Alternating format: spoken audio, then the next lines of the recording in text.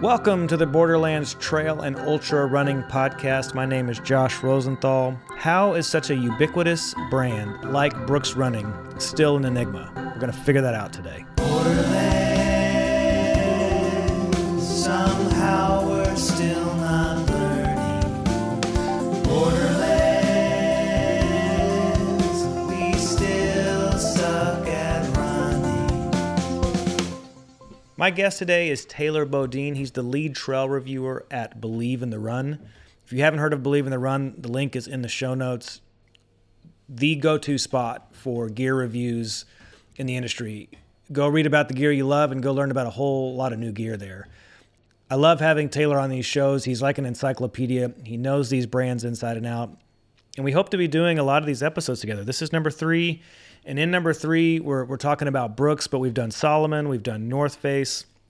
The goal is to do a lot of heritage brands and then start to dive into some newer brands, and we'll bridge that with some of the in-between brands, some of the newer but not quite as new as, say, a Speedland or Norda.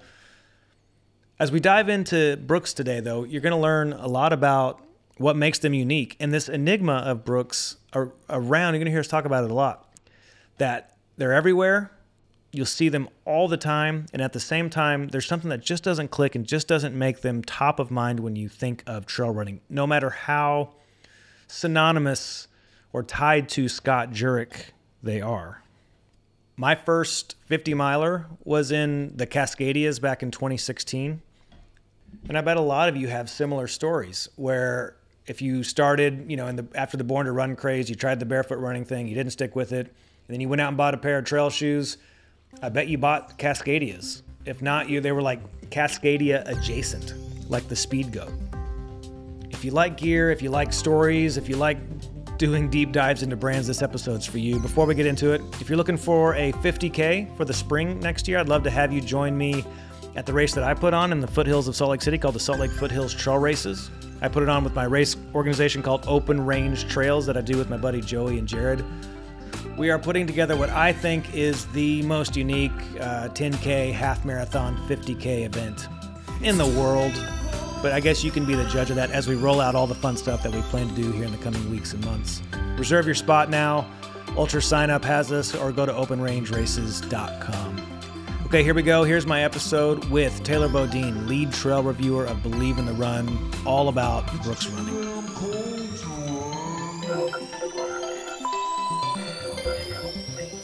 All right, when I set out to do episodes about gear, knowing that it's far from my strong suit, I reached out, because I'm a big fan of Believe in the Run, I reached out to Thomas, who started it, and he said, hey, you should get Taylor on. And so this is the 3rd episode I'm about to do with Taylor Bodine. He's the lead trail reviewer of Believe in the Run.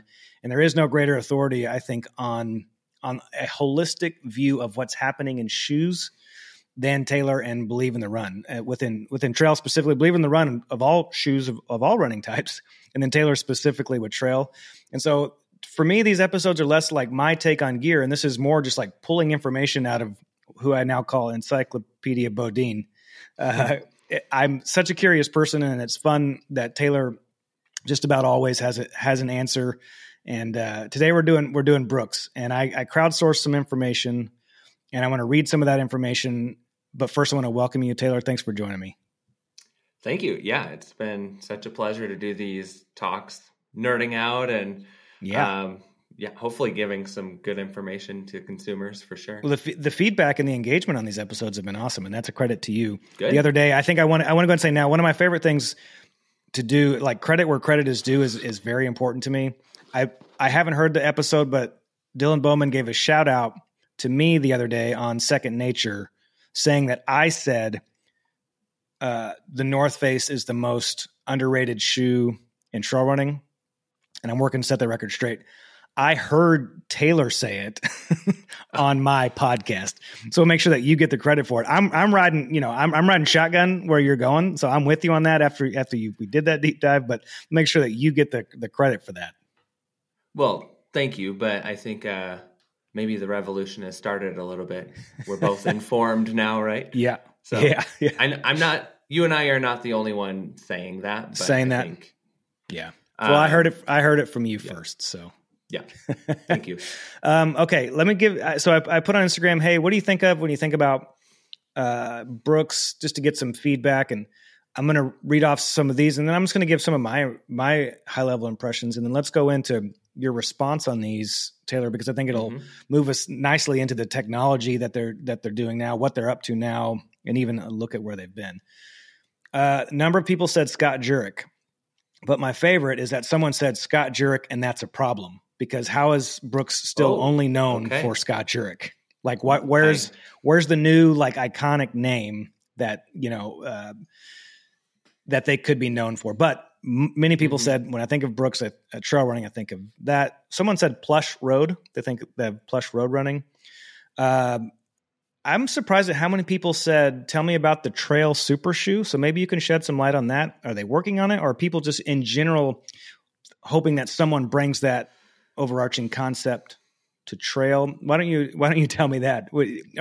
Is Brooks specifically talking about a trail super shoe, or do you think people are just in general waiting for that shoe to drop? Well, I think Brooks is one of the few that hasn't dropped a trail super shoe. So I think that's what people are probably waiting for, of that to come. And we'll get into this more. And like, I haven't even seen, I'm the type of person who, like, on every race, I'm a fan of the sport. But on every race, I'm zooming in on all the athletes, looking at their new prototypes, all that kind of stuff. And Brooks just, they're either too good at hiding it, where they're not getting any organic marketing there, or they just haven't had any super shoe coming yet. And I think it's probably more along those lines, given their most recent history, that everybody's kind of waiting for it. They've had their Hyperion race day shoe for the marathon market. And their approach on that has been quite a bit different than most other brands. And so I think, that model could have some really good direct application to trail. So I think people are probably wanting something when they say that, rather than excited about something that they know of. Got it. Well, when I think of Brooks, I think of, like, they are ubiquitous. To me, in my mind, they live in the same category as Asics. Like, it feels like they're everywhere, and no one loves them, and no one hates them. It's just, I see them, and it feels like somehow because they're ubiquitous, they're in every running store. They have a place on there. Cascadia is at, I don't know, number 16 now, 17, whatever they're at now. They've been doing those for a long time. They've got other lines. But they don't garner the same, like, fangirl sort of excitement as a Speedland, or, as even, like, some people get excited about some of the Terex. Like, they're not fashion. That's maybe it. They're not going to be the type of shoes that you wear out and about around town if you're, like, into fashion, which so much trail running shoes have been that way. So they're everywhere. They're enormous. To go get some photos for this episode, I went to iRun. I don't even know how to say it. iRun.France or iRun.fr. Okay. Yep. An online store here. And I went to their brick and mortar, and it was almost entirely exclusively Brooks, all of the displays. So I got tons of photos of Brooks everywhere. So Brooks is enormous, but somehow in, like, our little world of trail, it doesn't make it out in front the way the others do. Okay. So now that's me laying the foundation for this. And I'm curious if you agree, and if so, why, or if you disagree, why? I don't disagree. That's for sure. Brooks has been, when you think of the modern market of running shoes in general, Brooks has been one that they hold back. They hold back a little bit, and they've been kind of become more known for that. Of, they're not on the leading edge for the most part of a lot of these technologies, a lot of these trends. And so they seem to have some sort of lag effect. But when they do come out with something new or updated, a lot of times it's it feels like a big swing for them. Like with the nitro foam, a lot of their things have this nitro foam that they've been producing, and even were one of the first to have in some shoes, but they didn't go all in on it right away until it started taking hold in the market. A lot of other companies either caught up or went ahead of them in that. in that sense of technology, and then they went for it. So that's kind of what the modern market of Brooks is like. That's a great explanation. I totally resonate with that. Go ahead. Yeah. Well, and it kind of feels weird from the consumer that's in our generation, because at one point the Hoka Speed Goat of today was the Brooks Cascadia. Yes. Everybody had it. Like you can show up to a race nowadays, and even the big massive races, UTMB and Western states, like get one in France and in the US, and 30% of the runners are wearing Hoka. And a lot of those would be Hoka Speed Goat. At one point, again, that was just the Brooks Cascadia, which is what Scott Jurek really helped bring to the Brooks's table and get that out to the masses. Yeah. Why do you think that the Cascadia, maybe shed some light on that. Why do I associate Scott Jurek with Brooks and the Cascadia? And it's like with Speed Goat, that's Carl Meltzler's shoes. Yep. And so that's his nickname. Makes a little bit more sense than why do I think of Scott Jurek with the Cascadia? Yeah, because the Cascadia is really his shoe. And so... Is it still his shoe? Yeah, that's what people would consider it. Still his shoe. Even some marketing campaigns will still have Scott Jurek and the Cascadia every now and then. But yeah, it's his shoe. So when back in his heyday, in terms of performance, he won Western States 5 times in a row. And then after that, so like 2000s, mid 2000s, like 2007 or something like that, he signed with Brooks, but this was after he had won 5 times. After he was, yes. And so he had signed with Brooks, and then he immediately started collaborating with them on the shoe, a trail running specific shoe, which turned into the Cascadia. Got it. And I would say that, to like you said, like giving credit where credit's due, the Cascadia and Brooks are really responsible for the big swing of modern performance movement in trail running. Really? Yeah. And so like the Cascadia was one of the first true trail shoes, for one, and trail running shoes, I should say, because a lot of them came from a hiking background, or we talked about Solomon coming from a skiing background. Yeah. Adventure running and trekking was big in the 90s. So a lot of it had that influence, but this came from a running shoe, sports shoe perspective, because that's Brooks' heritage. So yeah, then the Cascadia came on, and it was one of the first to have like a rocker-like profile. So we talked about that with the North Face shoes. Most shoes have a rocker-like profile right now, where it's kind of pushing you toward the toe, rolling you rather than being on a tilt toward that toe, really efficient. They were one of the first to have a different type of support mechanism. So they had like 4 different posts inside the shoe instead of one on the inside of your foot to support it. Oh, interesting. And so more of a dynamic support system. They were also one of the first to bring EVA midsoles, one to running, but also to running shoes, and start to advance that technology within trail running. Can you explain what that is? Yeah, so EVA is just, before EVA in running shoes, it was a lot of rubberized midsoles, so the cushion underneath your foot. So rubber was good for being really durable and moldable, but then when you bring in a manufactured material like EVA, it's a whole lot lighter. You're able to play with it a whole lot more, of different durometers, so how firm it is, different feeling underfoot, and yeah, it's just going to feel so much better. So then that's where a whole lot of running shoes, and Brooks claims to be the first to bring EVA to running shoes, and I didn't know that. And so that EVA is in almost every single running shoe in modern day. Interesting. So, so on some levels, where I'm resonating with you earlier, and you were saying they're never like cutting edge out front. That's not exactly what you said, but it didn't feel like, they're not the first Basically.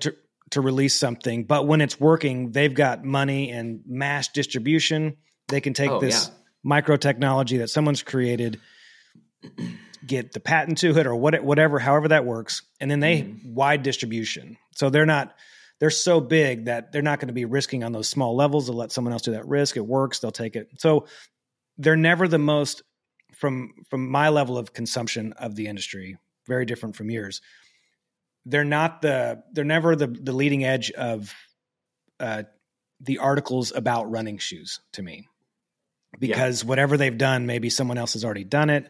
I don't completely understand. And maybe what I'm trying to do here is out loud make sense of why they don't live in a more special spot in my brain as a great running shoe.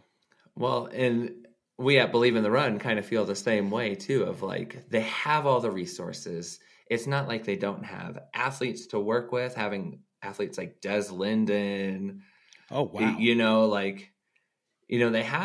They have all the resources to be able to be in that top tier across the board. But for some reason, they're slow to the start line, Do you know, are they owned by are they in like, is there a VF Footwear or VF whatever companies, whatever that owns them? Or are they still their own thing? I believe that they're their own thing, but we'll have to look into that. I still believe that they are.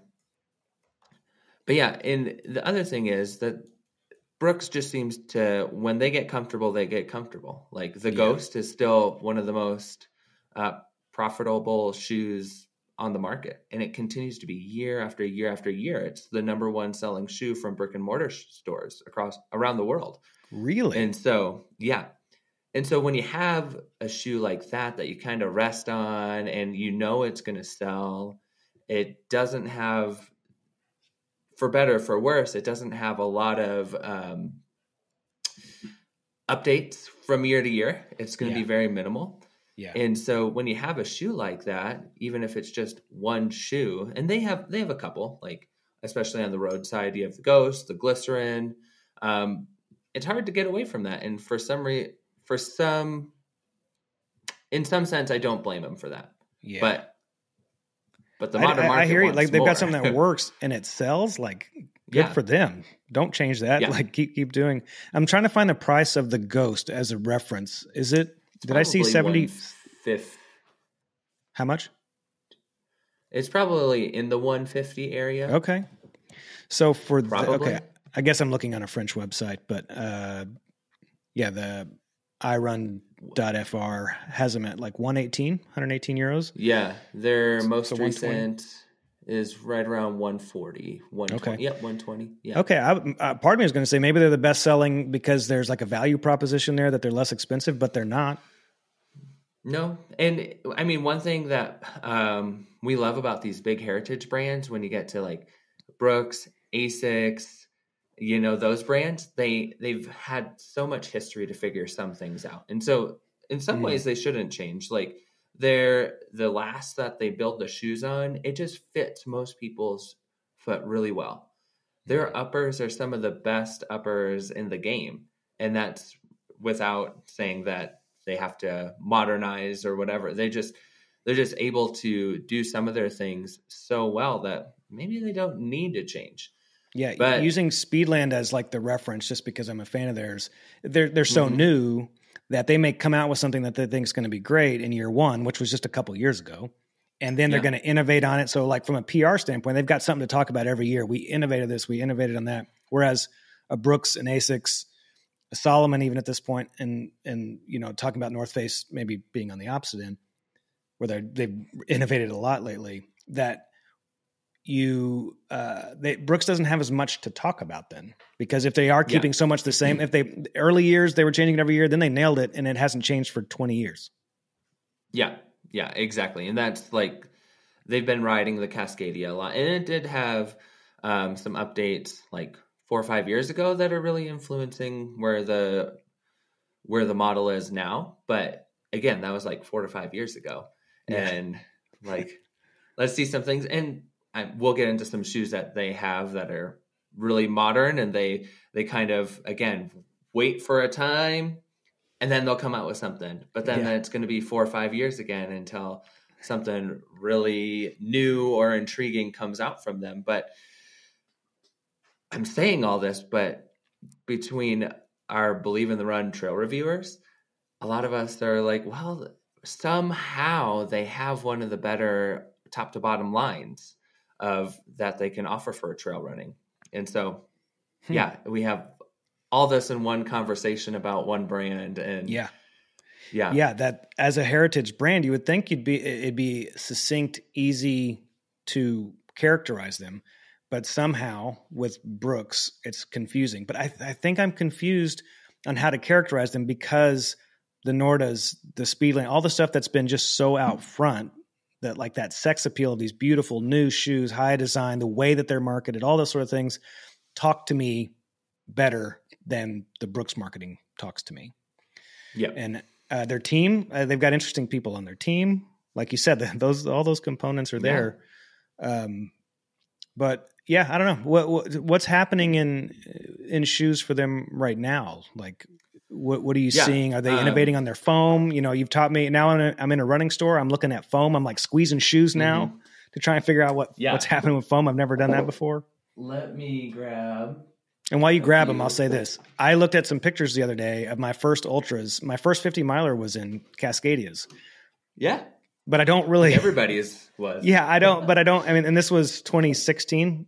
It was Capitol Reef 50 miler, and I looked at the photo and was like, those are old Cascadias, and I knew that I owned them, but they don't have a special place in my heart. Yeah, exactly. Yeah, I mean, you would hope so when it was such a landmark shoe that came out, and it was just on everybody's foot. Yeah, like almost literally everybody who showed up to a trail race, if they had a trail running shoe, that's what it was. Right. Makes sense. I mean, because Scott Jurek, especially then in the mid 2010s, early 2010s, was still, you know, the icon of icons, if not still to this day. But at that time, especially, he was, with Born to Run being fairly recent at that point, like all the reasons to celebrate Scott Jurek were alive and well. And so that Cascadia was everywhere. And that's not counting also that it was a good shoe. It was like running in a Suburban. Rocks were no problem for those things. Yep. Yeah. And it was one of those shoes that hit the middle really well. It had support. It had everything that you thought or think you want in a trail shoe. And that's why something like the Speed Goat is one of its main contenders and kind of took over, because they took all those ideas and just modernized them a little bit more and a little quicker than Brooks did.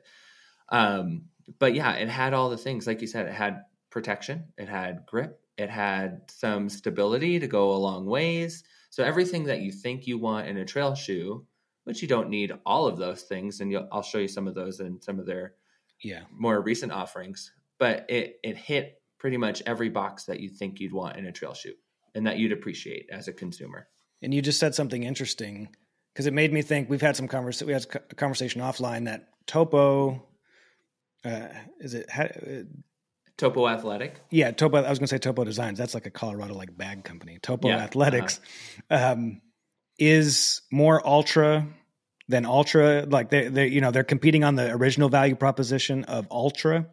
And so, in some levels, if you were loyal to ultra early on and you loved what they were doing, Topo Athletics is the shoe you should be buying right now. Yep. Is that similar than what you're saying with the Speed Goat? Is that they came on because they were a newer shoe? Maybe they came in with innovation. They came in with maybe more modern marketing, or marketing more appealing to the average runner. So are you saying that the Speed Goat value proposition is what the Cascadia value proposition was? Like they were going head to head for market share? Yeah, I would say that's the basic idea around Speed Goat. That's interesting. Design. And man, did the Speed Goat really get out there and crush? That's incredible. Oh yeah. And that was it still is probably the leading trail shoe that's bought by consumers. So yeah, I bet you if we polled like Running Warehouse, I'm sure the percentage of Speed Goat to any other shoe is way high. Yeah, crazy. But I'll kind of like the Brooks Cascadia is still around today. It's becoming their foundation shoe. They're not going to change it much from year to year. It has taken on some sport style physique for sure. And it's going to be, for a runner, it's going to be better for those who are wanting some stability, wanting not a ton of character from their shoe, just something that's going to be solid. You can hike in, you could jog some in. And so that's what the Brooks Cascadia is today. Which really, the way that you put that is like, oh, you know what, that, you know, it kind of does a little bit of everything pretty, you know, the first thought is like, oh, but it's not as, you know, it doesn't sound as cool. Then you realize like, hey, if I've got, I don't remember how much they cost off the top of my head. If I've got $150 for shoes, that's exactly what I want in a shoe. Yeah. That it's versatile like that. You know, if I'm not on the market for, you know, this Norda and that shoe and this shoe, like, man, what you just explained, it's the perfect scenario for a shoe. I'm going to buy one shoe. It's going to last me. I'm only going to buy one shoe this season. It sounds like I can get all that stuff out of it. That's a really interesting value proposition. Yeah. And I know this is about Brooks, but we keep coming back to the Speed Goat. But again, that's the shoe for today of like, that's the same premise that they're operating off of. It's the one shoe that you can get. It has some of everything. You can do just about anything in it and you'll be happy. Yeah. Oh, man, Run happy, cool. Right? Yeah. There you go. So we that's perfect. We naturally arrived at their slogan. Like they nailed it with that. Yeah. But I am also happy to say that they do have some great offerings outside of that. They have like the Brooks Divide, which is like your entry trail runner. And so it's going to have a little more of a road runner's feel. It's going to feel like a Ghost with some extra tread, a little extra support. Again, what you feel like you should have as a trail runner, especially if you're getting into trail running for the first time. Yeah. But you still have the familiarity of a road shoe. Mm-hmm. And so that's decent. Really nice build. Looking shoe. Yeah, it is a nice looking shoe. And for its value and what it'd be used for and who it would be marketed to, good shoe. Yes. Good shoe. Yeah. But then once you go up, I'd say their next most popular shoe is probably this Brooks Caldera. Mm-hmm. And is that the newest model? This is the newest model. Yep. So I think it looks real nice. Like I agree. The aesthetics are real nice. This is going to be their high stack model, so it's getting into those upper 30 millimeters. I think this one might even be at like 40 millimeters stack. I don't know all the specs off the top of my head for this one. But just a few years ago, this is one of the shoes that made them relevant again, the Caldera, because again, we talked about foam a lot, and I think foam is the future of running at all, and trail running and road running. But they finally brought their nitrogen infused foam. So this is the same EVA that we were talking about, really versatile material. Almost all trail running shoes, all road running shoes have them. But what a nitrogen infused EVA is that they literally take nitrogen gas and infuse it in the process while they're creating this foam. And so they bring it up to a certain temperature, and then that nitrogen reacts with the foam differently. So it makes it bouncier, it makes it softer. And so there's a lot of reasons why that just sounds comfortable, right? Right. And I think that's where Brooks has, like we said, just been a little late to the game of like, they've had this nitrogen infused technology for a long time, but they're now just bringing it across to other shoes in their line. And so, but it's really comfortable, really cushioned. This is super stable. If you look at the outsole, it's a really wide outsole. Yes. And so this is like, if you're a runner who wants lots of cushion, a fun ride, and you know, the grip, and your foot really sits down. It has this bathtub construction is what it says. So someone called it in the comments said a bucket seat. Basically, yep. Yeah. Can you explain that? That's interesting to me. So in the running world, we call it a bathtub construction because the foam will come up and make some of these walls. They're called sidewalls. So they'll make walls on the side of the foot kind of cupping it all throughout. And some shoes will achieve that just with the insert that they come in. Yes. Like anybody who's putting in a custom insert is kind of getting that already out of any shoe they want. But it really just helps your foot sit down in it, gives you more control, more stability, and you're able to get a better lockdown from everything. So in a high stack shoe like this, like everybody's afraid. I shouldn't say everybody, but initially when Hoka came out, they were treacherous, right? I was afraid. On top of this. Yeah, I still am sometimes. But once you're able to sit down in the foam a little bit, it just provides so much more comfort and control. Is that unique to Brooks or is that common? No, but you really feel it in a shoe like the Caldera. It's a modern day common for high stack shoes. It's one of the ways they've problem solved for the instability and kind of treachery that comes along with running trails in a high stack shoe.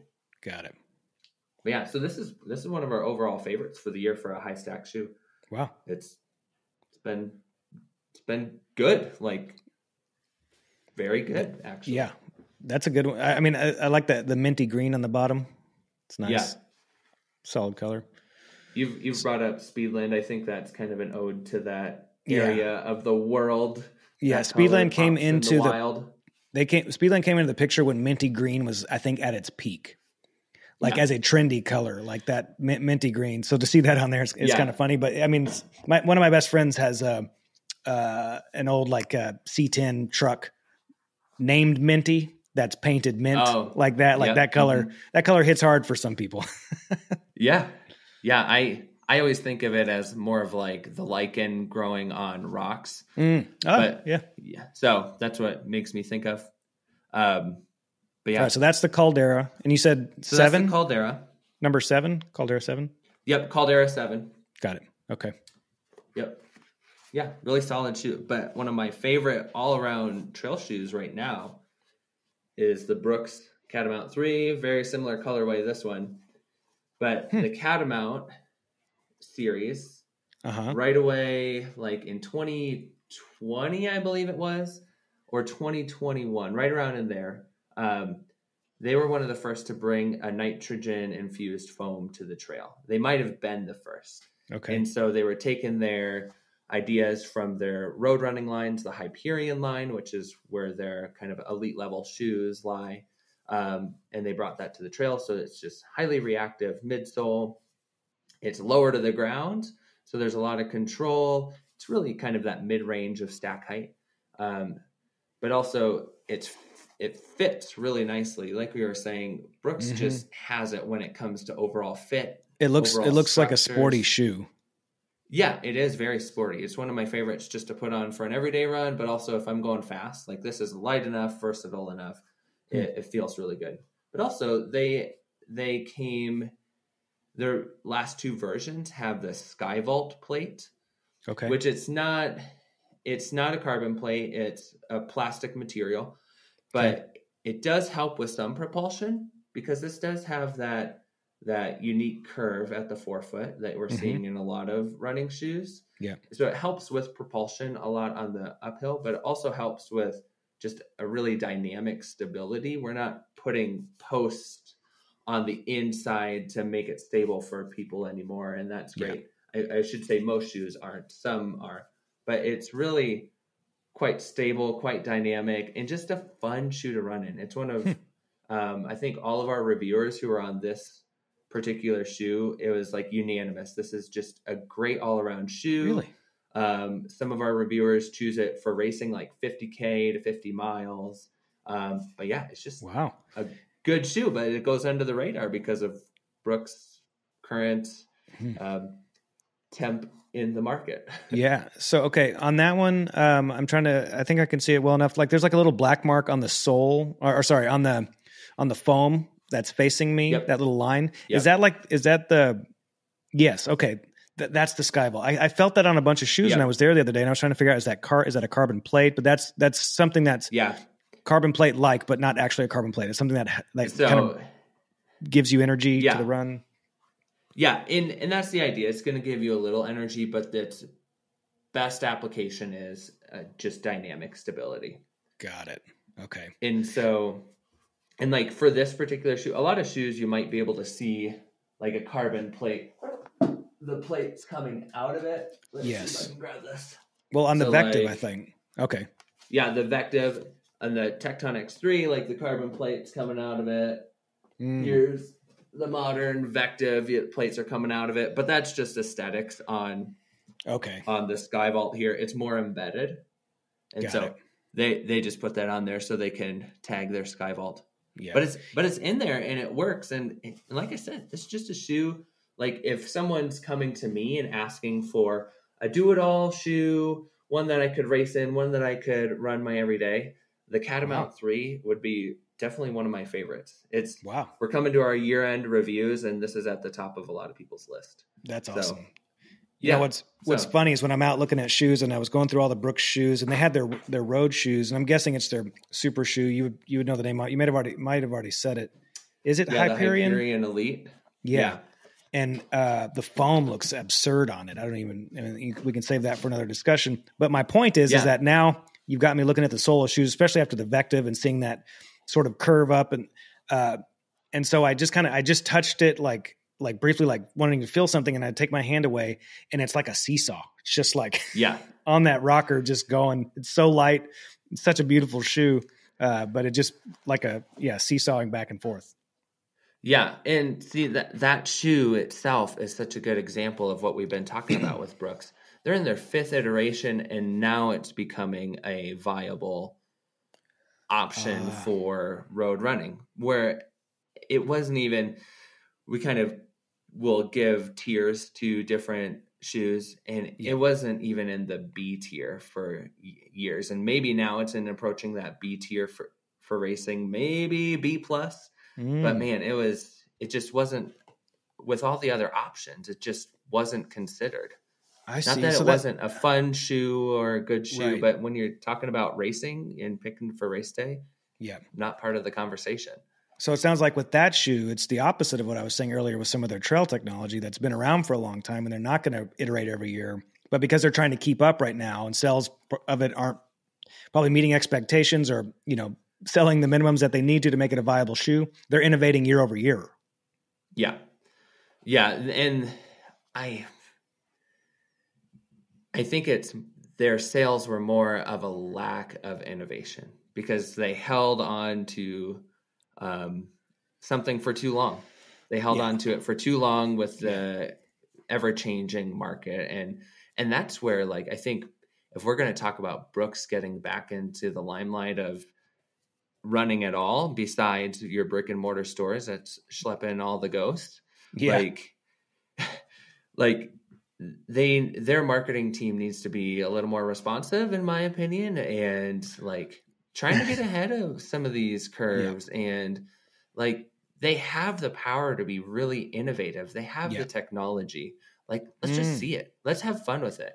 And there are a few shoes like the Brooks Caldera 6, the iteration before I just showed you.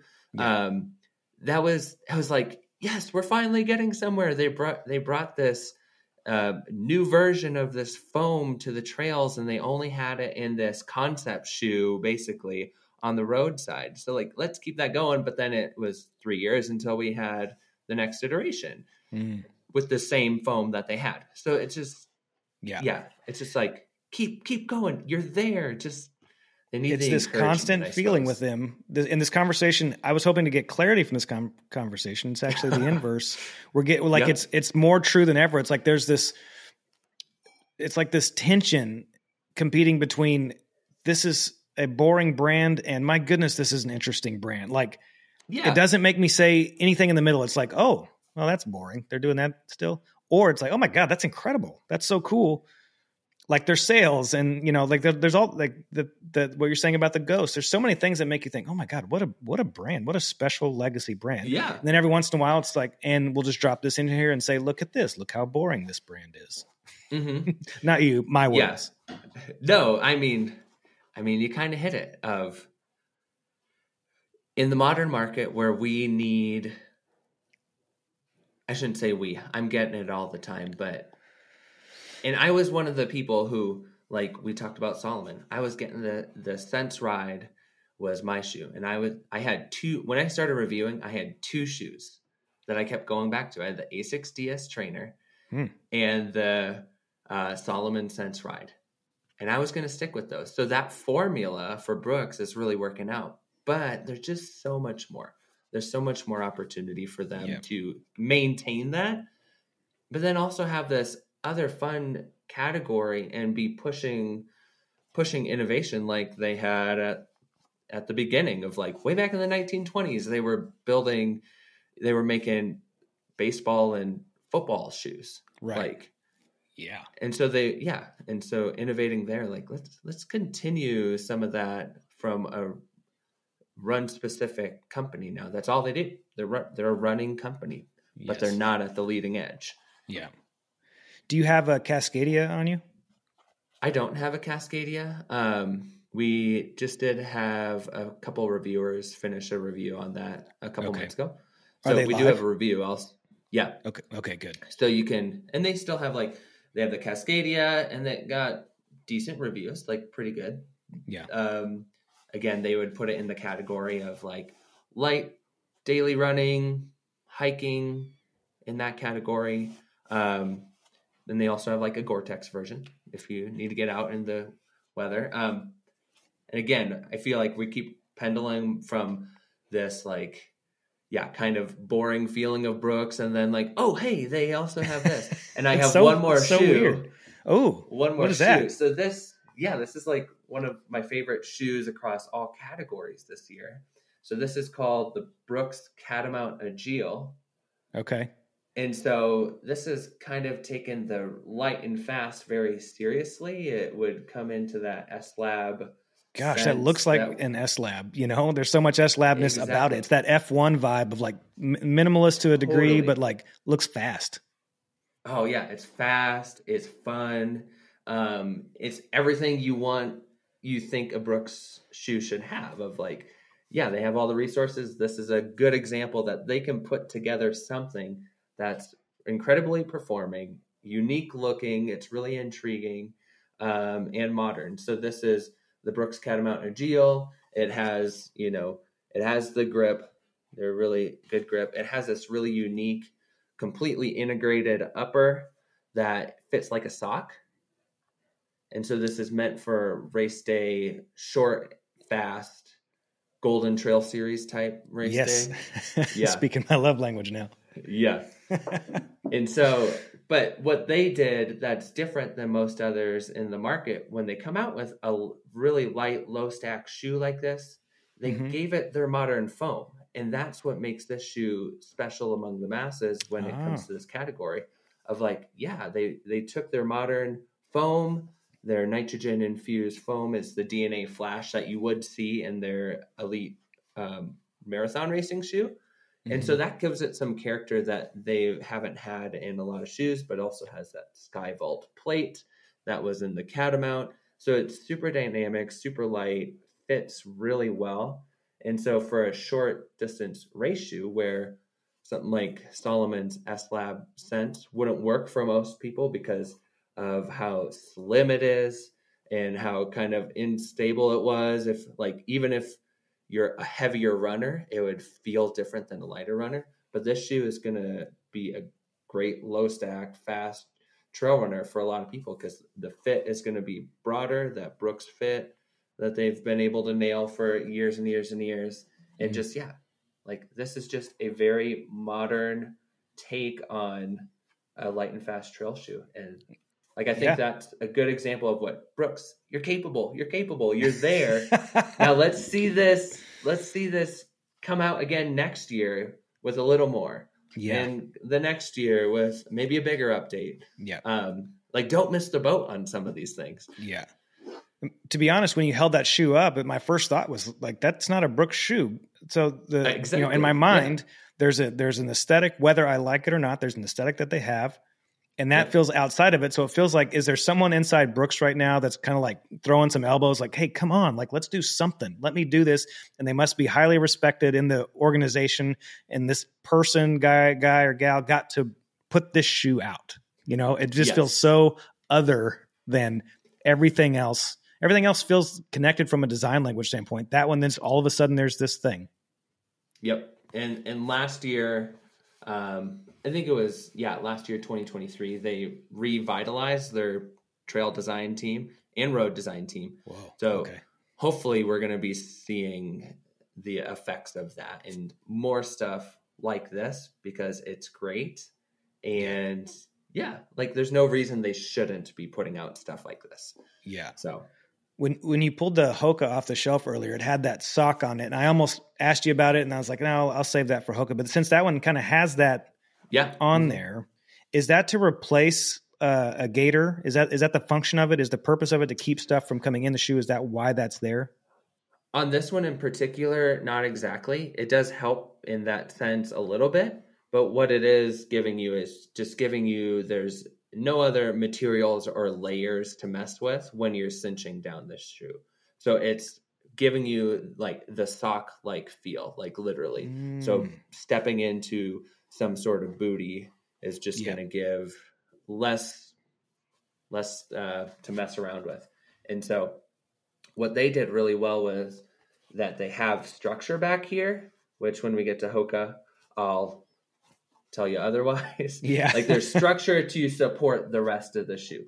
And the sock it's a little more tenacious than most other sock like uppers out there even. And then they integrated it into this really highly engineered mesh. And so, they pulled together a lot of great technologies into a shoe. Phenomenal performance. It's the best one in this category for this year. Like this, spoiler alert, is going to be the top in my category for technical trail running. And again, like Brooks, you got it. Let's go. More, please. More. Give me more. Well, here's an interesting thing to wind down on. Our mutual friend, and I think for me it's through Instagram, and maybe for you it's just through Instagram or through the trail reviewing world. But Cody Jett sent a message and said, what's it going to? Hey, I want to hear what you guys think about what's it going to take for Brooks to be more of a player in trail. I thought that was just a fun question. I don't know exactly how he meant it, but I took it as like, hey, what could they do to be more of a to rise up, like to go up the ladder, to become more, let's say just practically increase their shoe count at Western States, or increase their shoe count at UTMB. You know what I mean? Yeah, totally. What do you think that they could do? And then I'll give mine. Mine's going to be probably more of a marketing angle. Yours might be more of a technology or shoe performance thing, but I don't want to box you in. What do you think they could do? No. I think they're on the road to some of that. Like, yes, they do need to continually hit home and use the technologies that they have readily available to them to just continue to innovate. So that's going to be what's intriguing new runners, old runners of the day. Like, use your heritage, but also use your resources to continually innovate. So that's one perspective. Yeah. And another perspective is like the team that's out there that's visible for you. You really need to capitalize on them. There's great stories within like just the trail team itself. I'm just bringing it up right here so I don't miss anybody. Yeah. Like, these are some of the runners. Like, one of my favorite runners, Mario Mendoza. Yeah, Dan Kurtz, Hillary Allen, Joe McConaughey, like Camellia Mayfield, all these people. Yeah, Kat Bradley, Kimber Maddox. So you have people from great generations, and that's not even mentioning Scott Jurek in there, right? Yeah. And so you have all of these great stories, and then like two of the hottest trail runners right now in the Golden Trail Series, we have Anna Gibson and Mika. I don't even know how to say his last name, but Mika. That's all you need to say if you're a fan. Like Madonna. They have the athlete. Mika. Yeah, they have the athletes. Capitalize on your athlete team. Market with them. Give them the tools they need to do really great on the big stage. And so, from just a trail running gear and team perspective, I think they could capitalize on those better and better and better each year. Yeah. Well, I think, so here's the deal. I say this a lot. I need to look down at my feet and be stoked. Because I'm just an average everyday runner, I'm not running for the podium. Performance is important to me. It's not the most important thing to me though. If I'm going to spend $150 on a shoe, up to $250 on a shoe, I have to look down and love the way my feet look. Like that is a non-negotiable. And anybody who says otherwise, unless they're running for place and they're running for time, I get it. Then you just want performance. Check the box. I need this thing, this thing, this thing. If you're just kind of middle back of the pack, if you're finishing Zion 100 miler, that's 36-hour cutoff. If you're finishing at 35 and a half hours, like one of the two of us have done recently, I won't say who, then I want to look down and love the way my feet look. That design just matters. And when I look down at my feet with Brooks, I'm not blown away. And that to me is, I think, mission critical. It's got to transfer really well to photos. It just has to. Totally. And I think that's how you get at least more like shareability within it. And then like you're saying, the team is stacked. It feels like and I'm not saying this is separate from how Brooks treats their runners. So they may treat them like $1 million. I'm not commenting on that. I have no idea. Yeah. But to your point, it's an asset of theirs that they're investing in, that they're not maximizing the return on that investment. Absolutely.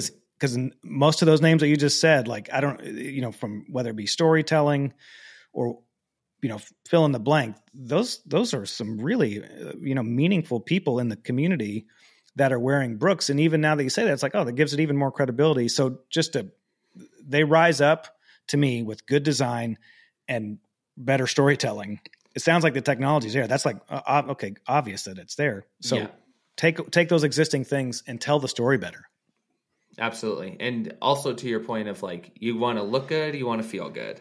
Absolutely. And so that's where, again, I think they've kind of bought the ticket for the time, but missed the ride on some of the stuff because they have all the resources. Again, I'm just going to keep hitting this. They have all the resources. They have the foams. They have the technologies.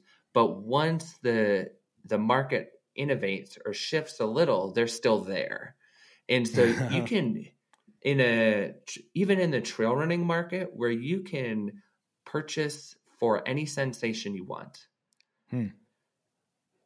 they are pretty unilateral in that sense of like, what do you mean by that?